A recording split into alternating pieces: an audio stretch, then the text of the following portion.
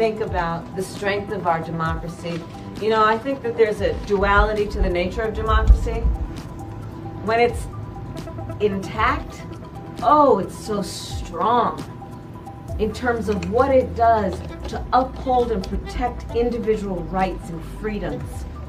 So strong in its nature. And it is very fragile.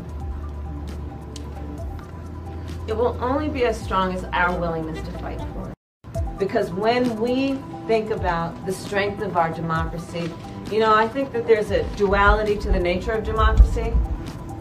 When it's intact, oh, it's so strong in terms of what it does to uphold and protect individual rights and freedoms.